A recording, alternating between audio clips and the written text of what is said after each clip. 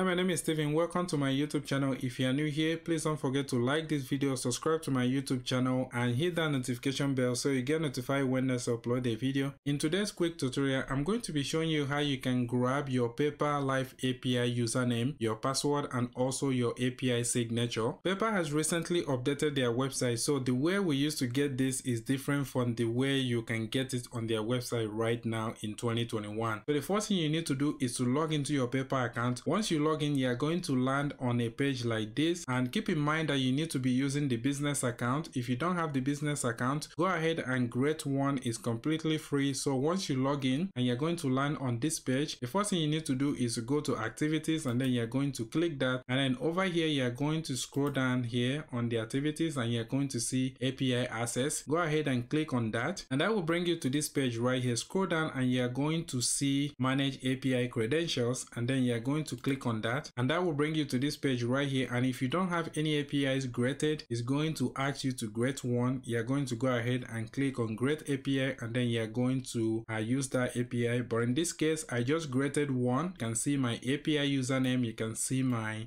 password, and you can see my signature. And then once you click on show API, you can copy that code, and then you can go back here on your website. You can paste the username here, paste the password here, and paste the signature here. Here you have it. This is how you get your API in 2021. If you like this video, please go ahead and hit that like button, subscribe to my YouTube channel, and don't forget to hit the notification bell so you get notified every time I upload a video. Thank you so much for watching this video, and I'll see you next time. Bye bye.